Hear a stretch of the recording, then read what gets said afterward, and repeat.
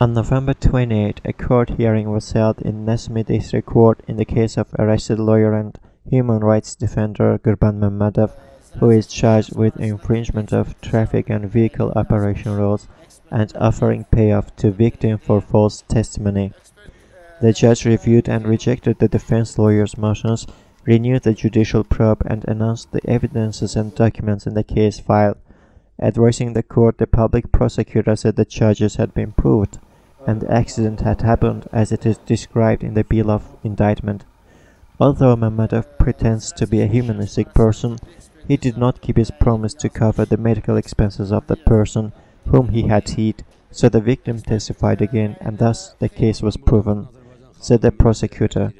The prosecutor requested 3-year imprisonment and 3-year driving ban for Mammadov. Another hearing will be held on December the 4th to hear the defense. Qurban Mammadov was arrested on September 2012 in connection with a car accident. In Mammadov's view, however, his arrest is politically motivated and is a revenge for his opposition activism and sharp criticisms of the authorities.